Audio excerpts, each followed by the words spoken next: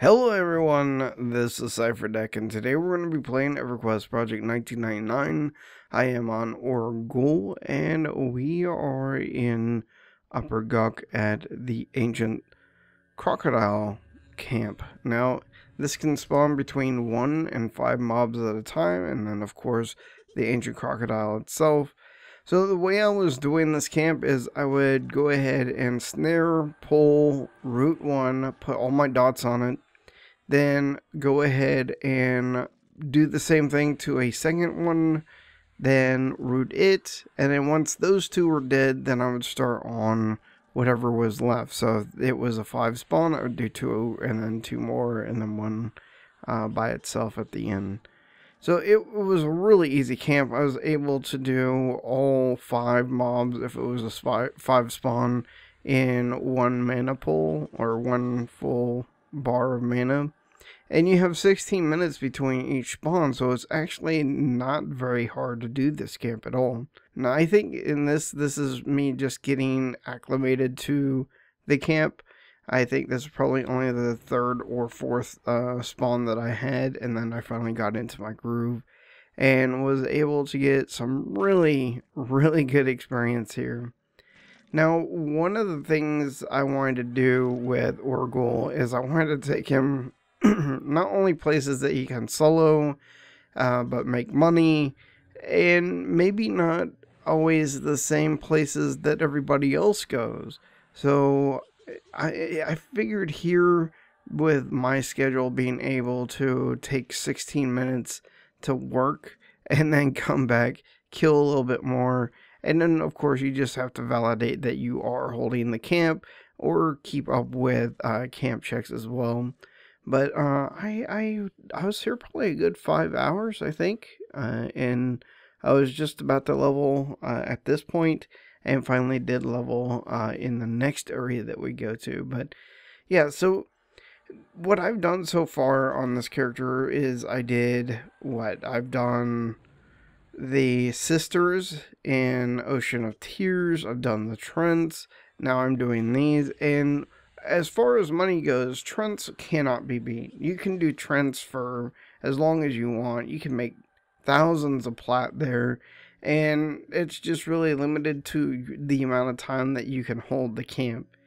As far as this camp, it can be profitable, but that's not why I was here. The profitability is that if the AC does spawn, it drops 2 main items, 2 items actually. One is the Gator Scale leggings, and the other is the Gator Scale sleeves. The sleeves sell for 100 plat a piece, and they're very common. The legs, which have wisdom on them, sell between 6 and 800 plat. So I mean, if I was to have got a spawn during the time I was here, yes, I would have made some money. And you can stay there until you're level, I think, level 38 or so. I mean, you could stay there for a while. So I decided I wanted to also show another camp that a lot of people probably don't do at this level on a necromancer, because they're worried about whatever faction it is that they're going to do whenever they come to Vilius. But for me, I wasn't worried about that at all. So I decided I was going to do the different Coldane here in Great Divide. Now, I had a whole lot of trouble. You can actually see that I failed my two snares on the guy, and then finally I was able to get on him, and I think at this point I'm taking damage for my pet because my pet was about to die, and I was just given a torch so that he could dual wield.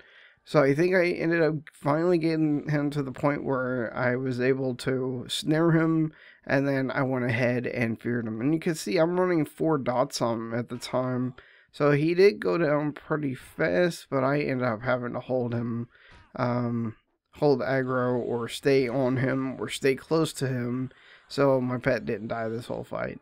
It was actually a really easy camp. I ended up dying due to hubris, because I was trying to take on more than I could handle at the time, especially with the fact that these resist. And you also have to worry about the fact that there are dogs around here as well. So as you saw, I was able to ding, and I gotta tell you, I got pretty much 20% into level, and I died because, again, I was trying to pull more than I should have. I wasn't waiting for full mana, and because of the fact that the field of dwarves was my oyster shell. Is that the right way of saying that? I ended up just pulling too much and killing myself. And now Orgoll is dead in Great Divide until I can get on next time. But either way, the camp was great. And why would you come to this camp? I mean, you're going to get negative faction with the Coldane. Well, here's some great information. One, and the experience is actually pretty good experience for being in Vilius. Vilius is not known for being good with experience. It's known for being good for loot. Now, these Coldanes drop Coldane heads, which are required for 2 different faction points. One is your primary faction, or the base faction in Kale, and one is for, I think, Tormax or whoever the second faction is in Kale. You have to turn in 20 to 30 heads for the base faction, and you have to turn in 200 heads for the other. So each head that you get off of these guys, you can sell for 100 plat, and that's pretty much what I was going for. Is just trying to make that 100 plat per head. And while I was here, and before I died, I didn't get any, but I did get some beards. I got some Vilius weapons, so I did make a little bit of money out of it either way. And that's pretty much it, guys. I just wanted to show you 2 camps that I've been doing and that are giving me some great experience. This being the more advanced of the 2 camps. The other one I could have probably just stayed at and got level 39 or 38. At 38, I'll be going to Spectres and I'll stay there until I can't get experience off of them anymore. But yeah, anyway, guys, thank you so much for watching. This is Cipher Deck. Peace out.